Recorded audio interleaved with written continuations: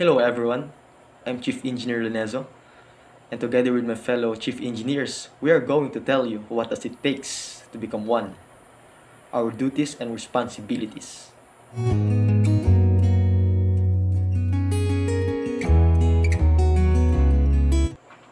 So as a Chief Engineer, I am responsible for the entire maintenance and operations of the engine department.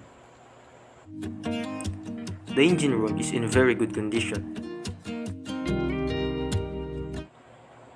Being a chief engineer, I should ensure that all the ship's machinery are working in an efficient manner in order to support the navigation of the ship.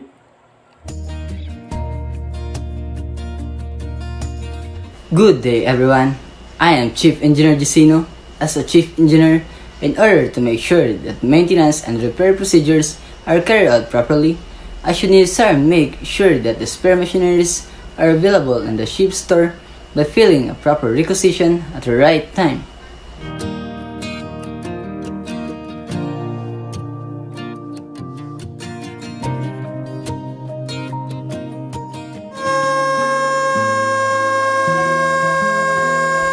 At the site of an emergency, response time matters a lot. Therefore, as a chief engineer, I must be able to guide my crew in minimum the time to attend and rectify the task.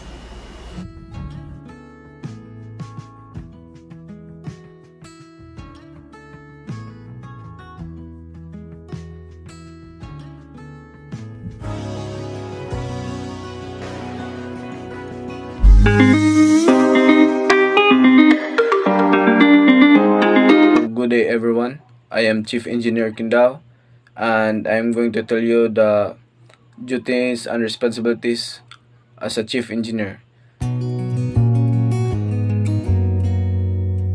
So, during an emergency situation, as a Chief Engineer, I must maintain proper communication with the master regarding the situation of emergency.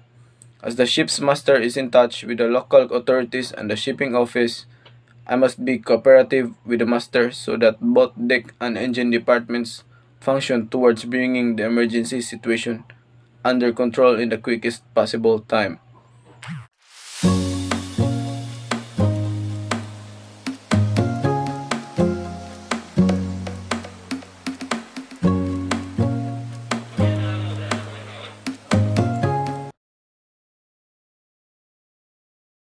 Good day, everyone. I am Chief Engineer Gatab.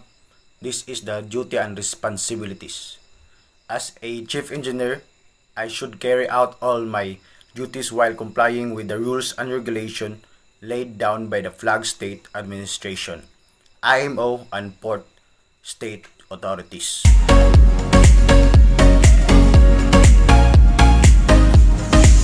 Also, it is my duty and responsibility to frequently check and try out all of the items and machineries used for pollution prevention for operating condition in order to comply with the rules.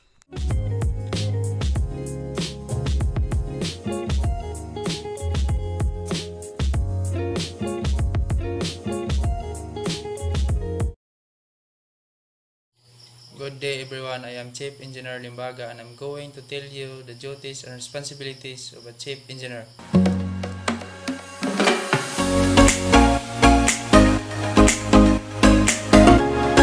So I should give standing orders in accordance with the routine maintenance schedule as laid down by the Plant Maintenance System or the PMS, which is prescribed by manufacturer of its requirement.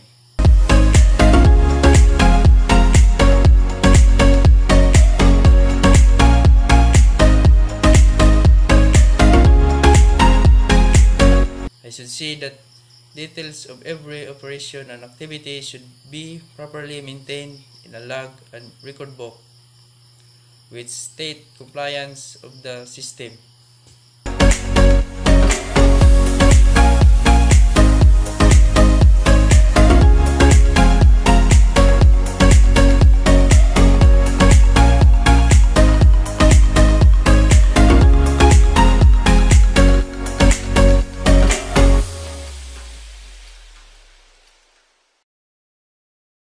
Good day, everyone. I'm Chief Engineer Codillon. I'm gonna share with you the duties and responsibilities of a Chief Engineer.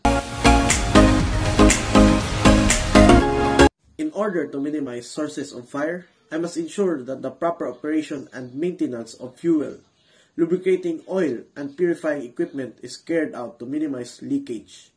In case there are leakage, they should be rectified as soon as possible.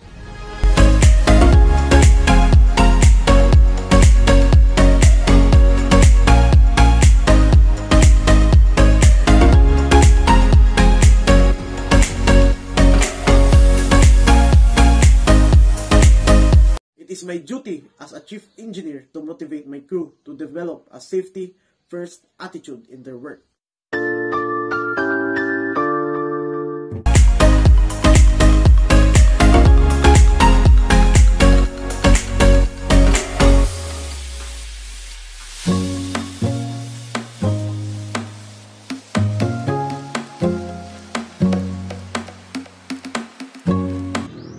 Good afternoon, guys. I am Chief Engineer Aricias, and as a Chief Engineer, I should also make sure that the amount of oil waste that is collected should be as less as possible, and the collected oil should be burned in an incinerator or given to shore-based collecting facilities.